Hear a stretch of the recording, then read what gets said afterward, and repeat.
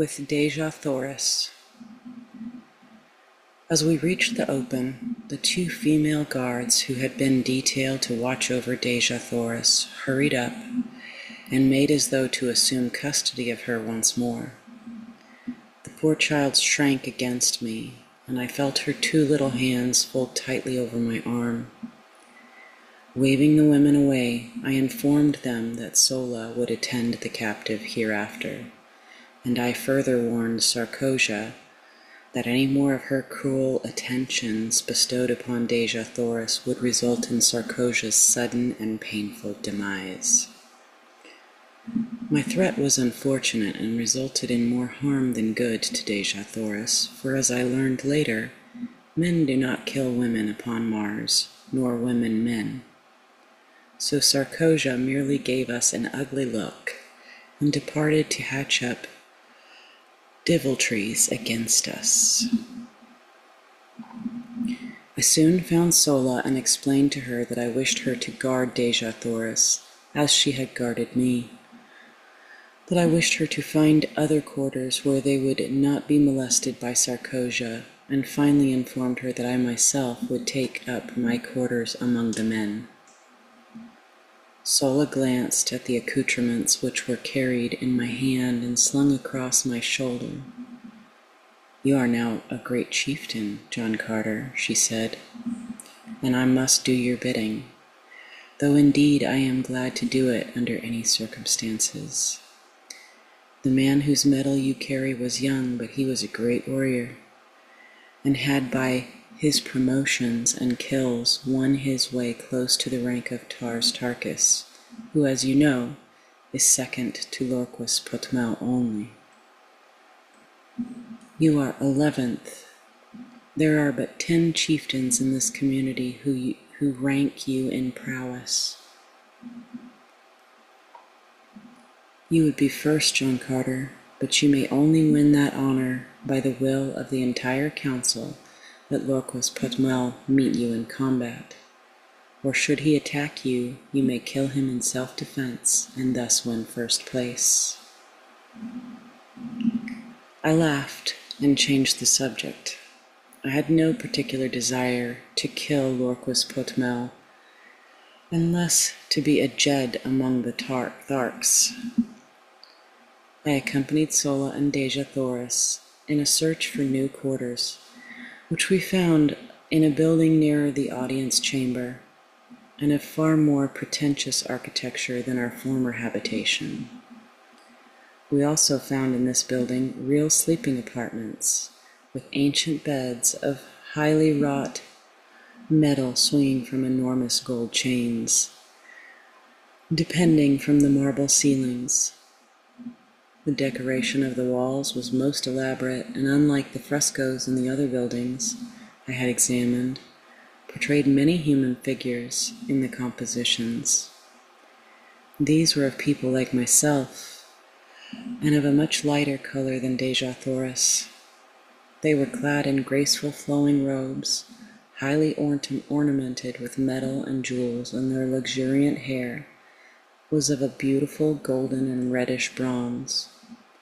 The men were beardless, and only a few wore arms. The scenes depicted for the most part a fair-skinned, fair-haired people at play. Deja Thoris clasped her hands with an exclamation of rapture as she gazed upon these magnificent works of art, wrought by a people long extinct, while Sola, on the other hand, apparently did not see them. We decided to use this room on the second floor and overlooking the plaza for Deja Thoris and Sola, and another room adjoining and in the rear for the cooking and supplies, and then dispatched Sola to bring the bedding and such food and utensils as she might need, telling her that I would guard Deja Thoris until her return. As Sola departed, Deja Thoris turned to me with a faint smile. "And where to then would your prisoner escape should you leave her, unless it was to follow you and crave your protection, and ask your pardon for the cruel thoughts she has harbored against you these past few days?" You are right, I answered. There is no escape for either of us unless we go together. I heard your challenge to the creature you call Tars Tarkas, and I think I understand your position among these people. But what I cannot fathom is your statement that you are not of Barzoom. In the name of my first ancestor, then, she continued, where may you be from? You are like unto my people, and yet so unlike. You speak my language, and yet I heard you tell Tars Tarkas that you had but learned it recently. All Barsoomians speak the same tongue, from the ice-clad south to the ice-clad north, though their written languages differ. Only in the valley door, where the river Is empties into the lost sea of Chorus, is there supposed to be a different language spoken, and except in the legends of our ancestors, there is no record of a Barsoomian returning upon the river Is from the shores of Chorus in the valley of Dor. Do not tell me that you have thus returned. They would kill you horribly anywhere upon the surface of Barzoom if that were the truth. Tell me it is not. Her eyes were filled with a strange, weird light. Her voice was pleading, and her little hands reached up upon my breast, were pressed against me as though to wring a denial from my heart. I do not know your customs, Deja Thoris, but in my own Virginia, a man does not lie to save himself. I am not of Dor. I have never seen the mysterious Is. The lost sea of Chorus is still lost as far as I'm concerned. Do you believe me? And then it struck me suddenly that I was very anxious that she should believe me. It was not that I feared the results which would follow a general belief that I had returned from the Barzoomian heaven or hell, or whatever it was. Why was it then? Why should I care what she thought? I looked down at her beautiful face upturned and her wonderful eyes opening up the very depth of her soul. And as my eyes met hers, I knew why, and I shuddered. A similar wave of feeling seemed to stir her. She drew away from me with a sigh, and with her earnest, beautiful face turned up to mine, she whispered, I believe you, John Carter. I do not know what a gentleman is, nor have I ever heard of Virginia before, but on Barzoom no man lies. If he does not wish to speak the truth, he is silent. Where is this Virginia, your country, John Carter? She asked, and it seemed that this fair name of my fair land had never sounded more beautiful than as it fell from those perfect lips on that far-gone day.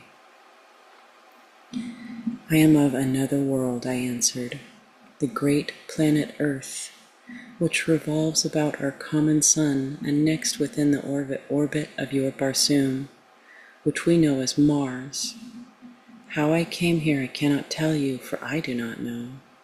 But here I am, and since my presence has permitted me to serve Deja Thoris, I am glad that I am here. She gazed at me with troubled eyes, long and questioningly. That it was difficult to believe my statement I knew, nor could I hope that she would do so however much I craved her confidence and respect. I would much rather have told her anything of my antecedents, but no man could look into the depth of those eyes and refuse her slightest behest. Finally she smiled, and rising, said, I shall have to believe, even though I cannot understand. I can readily perceive that you are not of the Barzoom of today. You are like us, yet different. But why should I trouble my poor head with such a problem when my heart tells me that I believe because I wish to believe? It was good logic, good earthly feminine logic, and if it satisfied her, I certainly could pick no flaws in it. As a matter of fact, It was about the only kind of logic that could be brought to bear upon my problem. We fell into a general conversation then, asking and answering many questions on each side. She was curious to learn of the customs of my people and displayed a remarkable knowledge of events on earth. When I questioned her closely on this seeming familiarity with earthly things, she laughed and cried out, "Why, every schoolboy on Barsoom knows the geography and much concerning the flora and fauna, as well as the history of your planet fully, as well as his own. Can we not see everything which takes place upon earth, as you call it? Is it not hanging there in the heavens in plain sight?" This baffled me, I must confess, fully as much as my statements had confounded her, and I told her so. She then explained in general the instruments her people had used and been perfecting for ages, which permit them to throw upon a screen a perfect image of what is transpiring upon any planet and upon many of the stars. These pictures are so perfect in detail that when photographed and enlarged, objects no greater than a blade of grass may be distinctly recognized.